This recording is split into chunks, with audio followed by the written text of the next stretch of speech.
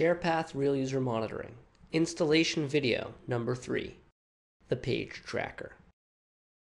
This is the third installation video out of a set of 3. The first video shows you how to install the SharePath server. The second video talks about installing the host manager. And this final video talks about the page tracker. Specifically, you'll learn how to download, configure, and activate the page tracker. Finally, you'll see what logging in looks like. To get started, simply download the JavaScript to your computer and copy the file over to your web server. If your application uses Ajax, you can download a module for that as well. In order to configure the page tracker, you're going to have to include this line of code into all your web pages.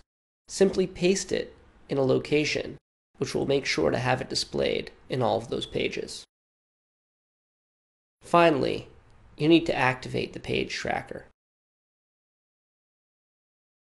The next step is to define your application's name, and then just simply log into the web interface.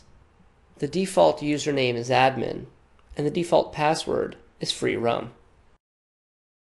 At this point, you should have SharePath Real User Monitoring downloaded, installed, and activated.